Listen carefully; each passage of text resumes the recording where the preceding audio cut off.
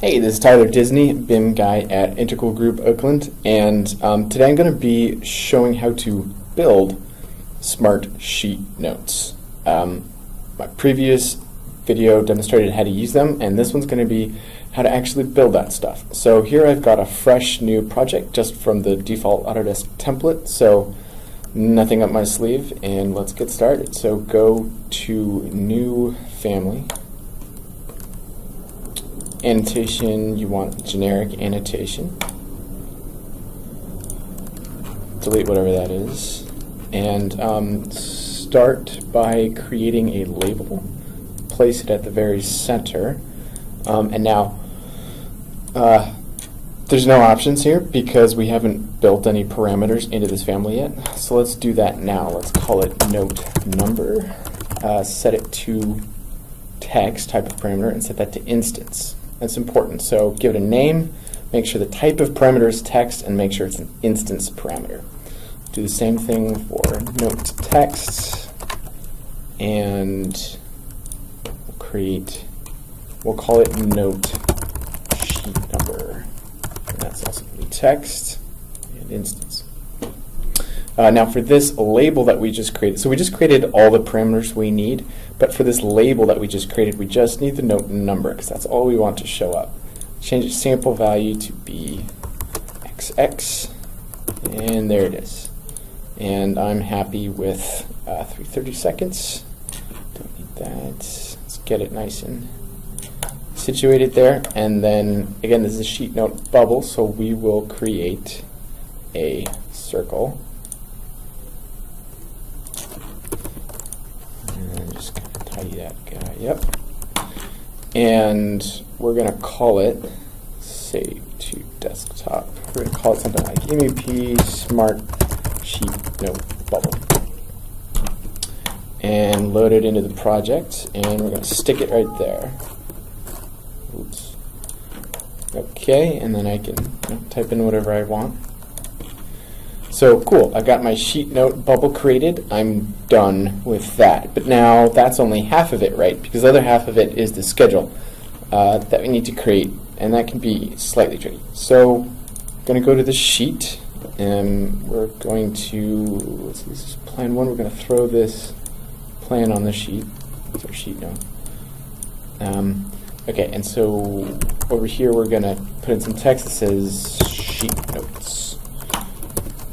And then we want a schedule to show up right here, so we have to create that schedule. Go to the View tab, Schedules, Note Block. And then you've now got a list of generic annotation families that you can pick. Call it, so this is sheet A101, so I'll just call this A101 sheet notes. Okay. And then I need all of these parameters that I created. And I want sheet number to be first.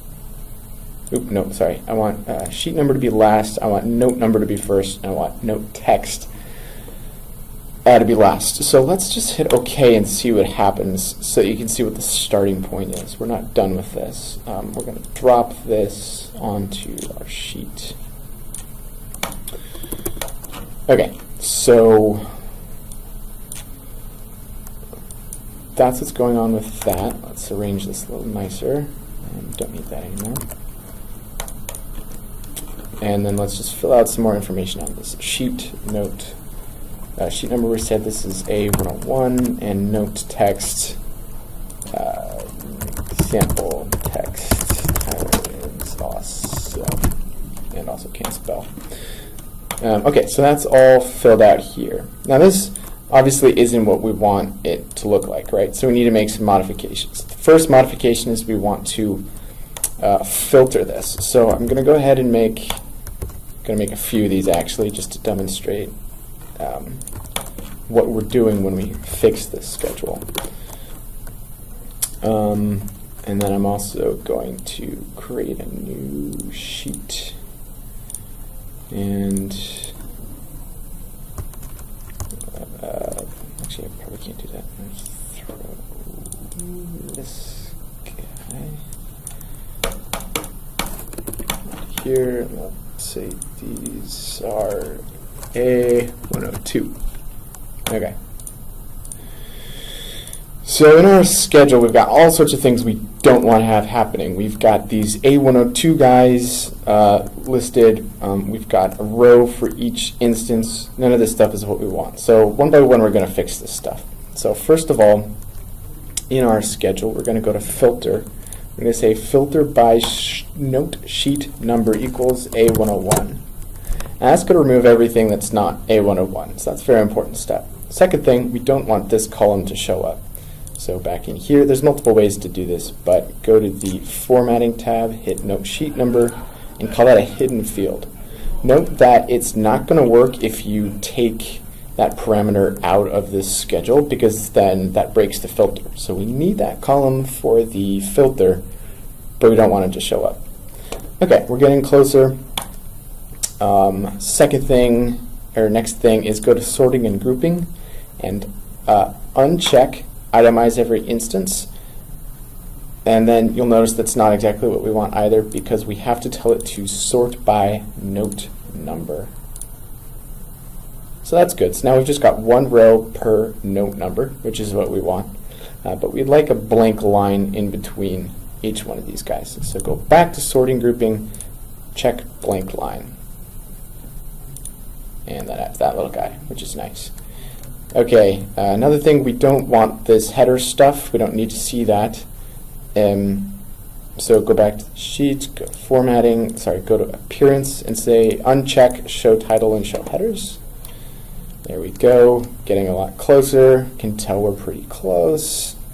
Another thing in formatting is for these guys, for the note number, I want those to be in the center. And what else do I want? Oh, I don't want these grid lines. I just want the text. So I'm going to uncheck grid lines. And now I've got my awesome note schedule.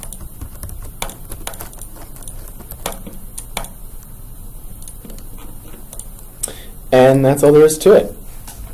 Let me know if you have any questions about that. Cheers.